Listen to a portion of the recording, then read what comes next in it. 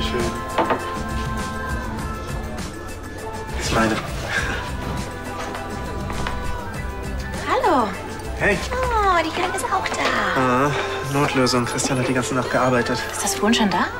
Und war wohl eine ziemlich schwere Geburt. Ja, jetzt schläft er gerade und die kleine Maus kann ich ja nicht allein lassen. Passt du mal kurz auf?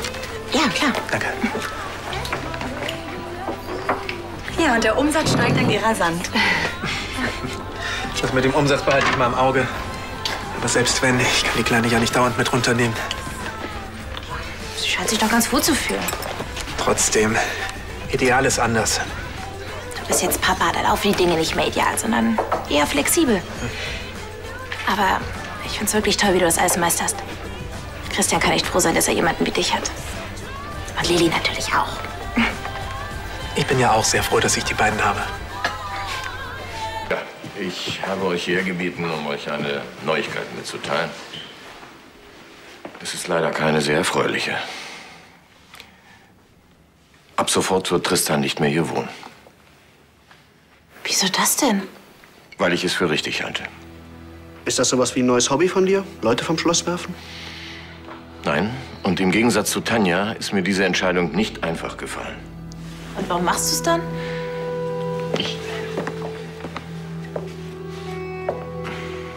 Weil ich euch allen und vor allem, weil ich Helena etwas vorgemacht habe. Ich war noch nicht hinweg über meine Liebe zu ihr. Und deswegen kann ich es verstehen, dass Vater es für besser hält, wenn ich nicht mehr hier bin. Bei Helena. Und bei euch allen.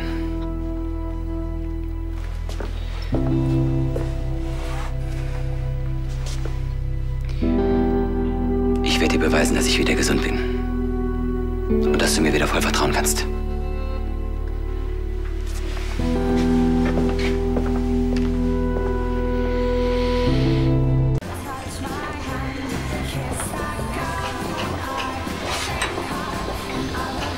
Hey, schön, dass du da bist. Was kann ich dir Gutes tun? Machst du mir... Ich weiß nicht, Apfelscholle. Nee, doch lieber ein Kirschsaft. Kirschscholle. Alles klar. Kann es sein, dass du heute ein bisschen durch den Wind bist? Kann sein.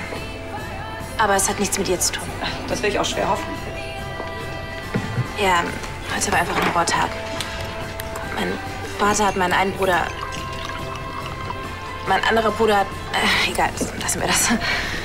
Bei euch ist echt immer was los, oder? Ich sag's dir, das Eifel was nichts dagegen. Lust auf Ablenkung? Ich hab morgen frei. Wie wär's, wenn wir was zusammen machen? Ey, aber keine Angst. Kein Date. Nur was unternehmen. Wir wollten es doch langsam angehen lassen. Okay, du lächelst. Heißt das, du hast Zeit? Ich muss morgen den ganzen Tag arbeiten. Taschen nähen und so. Ja. Schade. Aber wenn dir beim Nähen der Faden ausgeht, mein Angebot steht. Überleg's dir. Für Lili braucht ihr echt eine Alarmanlage. Nicht, dass die Süße noch geklaut wird. Ich drücke euch so die Daumen, dass ihr die Kleine behalten dürft. Ja, ist doch klar, dass er seine Tochter sehen will und auch sehen darf. Er ist ja kein Schwerverbrecher. Das wird sich zeigen. Er wird es sehen, wie gut es Lili bei euch hat. Und er wird sich mit euch einigen, da bin ich mir sicher. Ja. Ich mach mal Lili für den Spaziergang fertig. Ich gehe schon. Hey! Ich habe mich gelangweilt und da dachte ich mir, ich lade mich selbst zum Frühstück ein. Ja, super. Haben wir beide ja doch Zeit. Ah, hallo. Morgen. Ja, ich hab Croissants mitgebracht. Miriam auch. Und Konstantin war vorhin bei Bäcker, also verhungert wird heute keiner. Danach sieht's so aus, ja. Was ist? Hast du schlecht geschlafen? Lass ihn, er hat Liebeskummer. Ich habe keinen Liebeskummer. Oh, oh. Da hilft nur eins. Eine Tonne Eis und Heulwürmer? Nein, Ablenkung. Wie wäre es, wenn wir alle nach dem Frühstück zusammen was unternehmen? Dann kommen wir zwar auch noch zu unserem Date. Ich weiß nicht. Ach komm, ist doch für einen guten Zweck. Ich bin kein depressiver Pflegefall, okay? Sagt ja auch keiner. Aber so ein bisschen Ablenkung könnte trotzdem nicht schaden. Wie wär's mit Billard? Ich hasse Billard.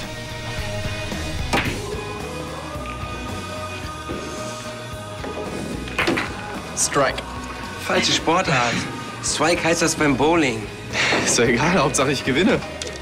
Billard ist eh viel besser. Da holt man sich wenigstens keinen Fußpilz bei diesen Mietschuhen. Ja, war doch eine gute Idee, hierher zu kommen. Er hat keinen Liebeskummer mehr. Ey, ich habe keinen Liebeskummer. Vergiss es. Wenn Frauen sich auf was eingeschossen haben, hast du nur eine Möglichkeit. Mitspielen. Los, Andi, jetzt lass dich nicht über den Tisch ziehen. Hau rein. Diesmal siehst du keine Sonne mehr. Vergiss es. Zwei sich streiten. Du scheinst sie aber auch zu amüsieren. Naja, an meiner Technik muss ich noch arbeiten. So 100 bis 200 Jahre, schätze ich. Ach was, das ist ganz einfach. Komm, ich zeig dir mal, wie man den kühl hält. Das kitzelt. Entschuldige. Dann zeige ich es dir halt so. Hm? So. Okay. Zeigst du es mir noch mal richtig? Aber nicht kitzeln. Klar. Und hier? So genau.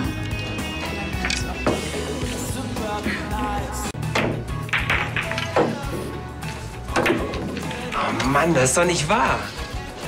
Entweder bist du ein Naturtalent oder ein Betrüger.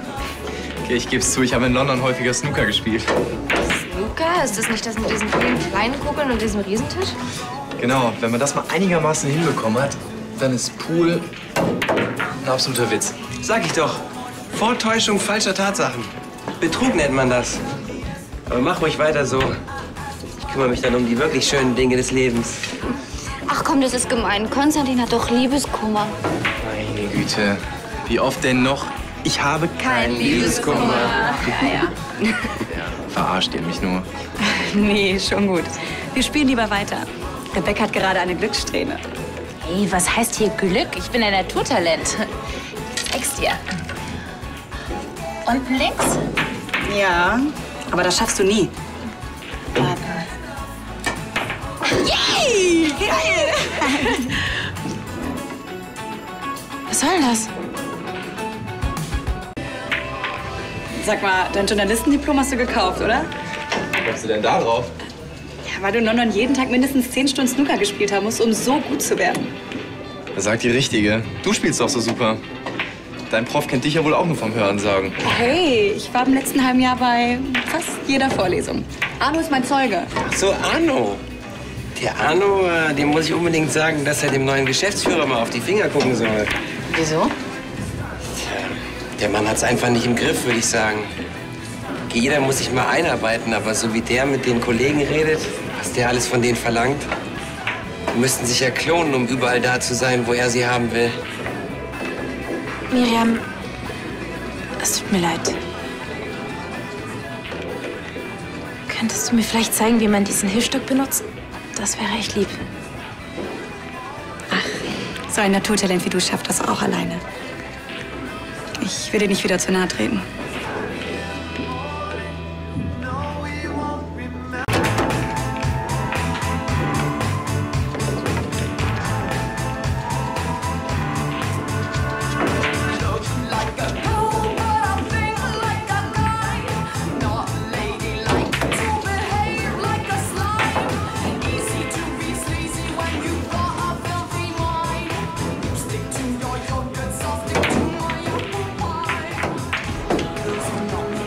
Lust, noch eine Runde zu spielen?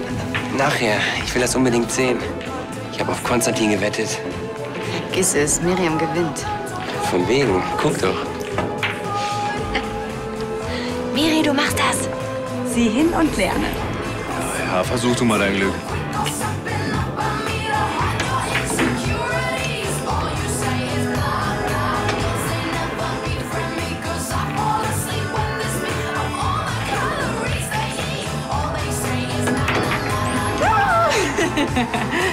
Schämmchen aus. Ja, der war gut, muss ich sagen.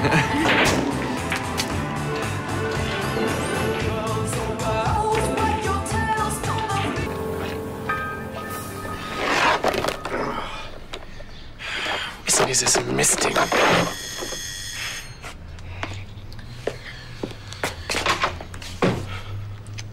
Ich brauche jemanden zum Reden. Komm rein und erzähl. Ich muss nur den Ausweis vom Großmarkt suchen. Also es ist so, ich habe mich... Nein, anders. Ich glaube, ich habe mich... Was ist los? Hast du den Filz beim Billard zerfetzt? Nein, ich habe mich mit Miriam gestritten. Respekt. Das ist ja, als hättest du einen Buddha verärgert. Miriam ist der ausgeglichenste Mensch, den ich kenne. Scheiße. Ich habe mir jede Chance bei ihr versaut. Chance auf was? Auf Freigetränke? Christian, Chance.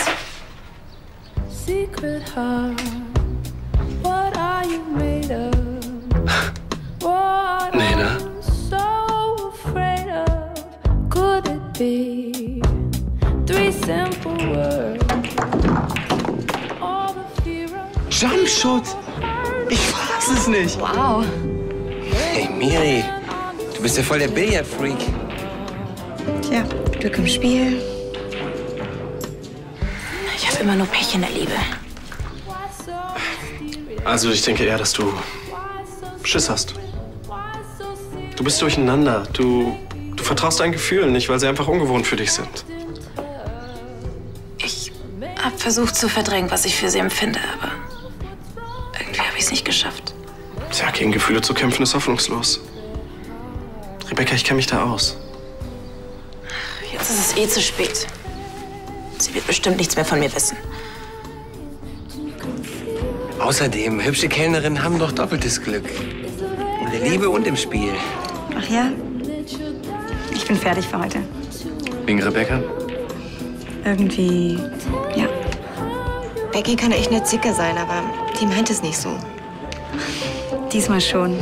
Und ich glaube, ich kann sie auch verstehen. Viel Spaß noch. Ja. Ciao. Bis bald. Ciao.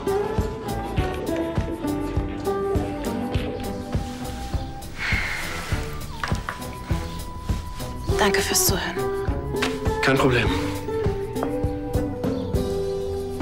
Suchst du den hier? Ja, danke.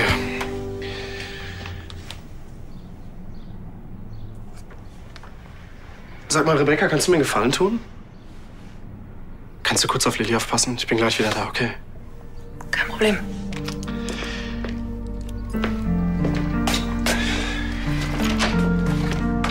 Du bist ein Schatz, danke.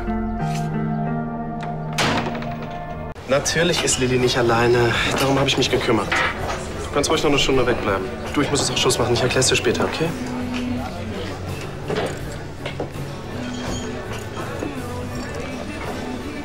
Na, hast du Liebeskummer? Um wen geht's denn? Olli hat dir nichts gesagt. Nö. Olli hält dicht, wenn seine Mitarbeiterinnen ihm intime Dinge beichten. Ist auch besser so. Die Sache ist vorbei, bevor sie jetzt richtig angefangen hat. Bist du also sicher? Ich hab's verbockt. Dafür kann ich mir so in den Arsch treten. Ja. Du, ich muss jetzt auch los. Ich habe hier noch den Ausweis vom Großmarkt. Den braucht Olli so dringend. Kannst du ihn vielleicht hochbringen? Du hast was gut bei mir.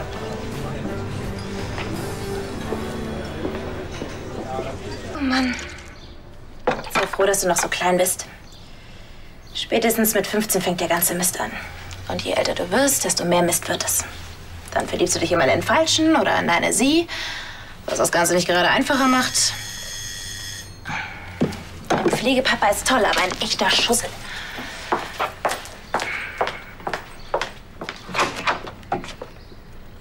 Du? Christian hat gesagt, ich soll den hier Olli bringen. Aber Christian weiß doch, dass Olli gar nicht... Weiß Christian zufällig über uns Bescheid? Ja. Darf ich reinkommen? sicher. Hallo, Lili.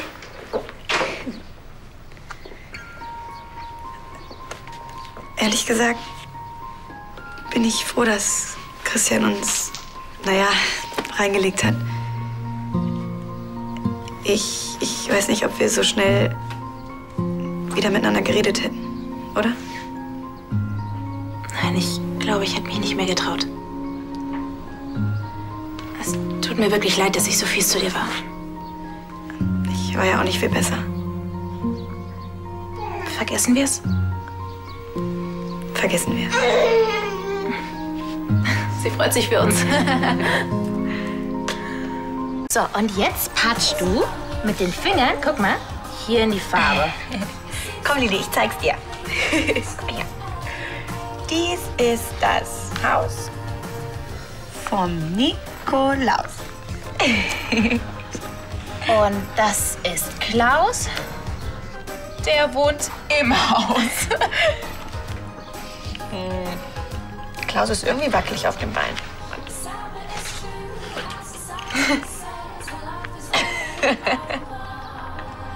Was ist? Ich glaube, Rebecca möchte lieber Indianer spielen. Die Kriegsbemalung hat sie schon. Oh, okay. Dann bin ich jetzt der Häuptling. Und ich werde euch jetzt ein ordentliches Make-up verpassen. Das wagst du nicht. Schon passiert.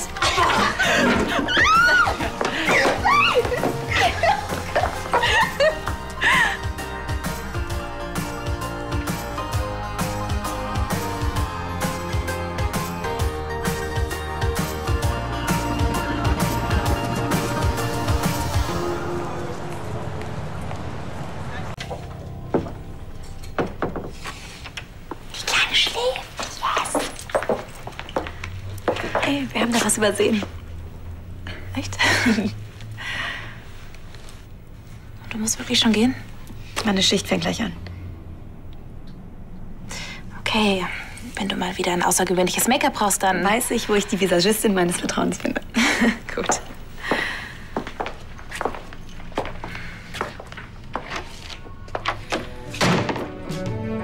Scheiß auf die Schicht.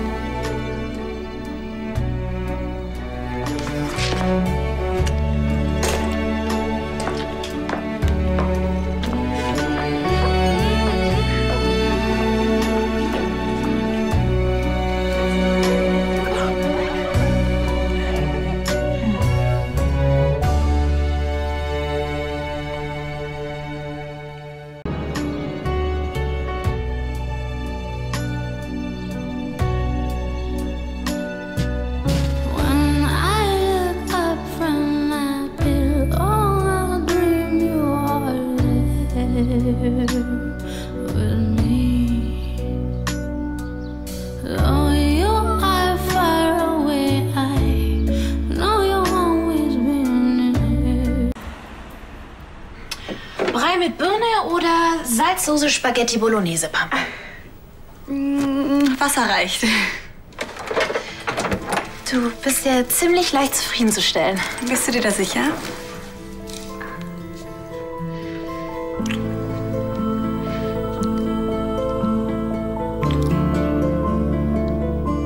Hör mal, wenn Christian und Olli gleich kommen, dann könnten wir doch... Ach du Scheiße, die Jungs. Die hab ich total vergessen. Ich muss los. Ja, wir könnten doch aufs Schloss was essen. Aufs Schloss? Ja, ich hab Hunger. Ja, dann mache ich dir unten einfach einen Sahne-Schokoshake und wenn dir das immer noch nicht reicht, dann mache ich dir halt noch ein Sandwich. Okay, lass mich raten. Du willst nicht mit aufs Schloss, weil mein Vater uns beim Knutschen erwischt hat. Ach, Quatsch. Ich muss arbeiten. Schon vergessen? Mach dir keinen Kopf, mein Vater ist total entspannt. Er ist ganz andere Dinge gewohnt. Jetzt bin ich ja mal gespannt, ob dein plumper Plan... Er hat. Oh, hi. Sorry, ich weiß, ich müsste schon längst unten sein. Aber dir ist was dazwischen gekommen. Haha. Ja, ich bin aber auch schon wieder weg.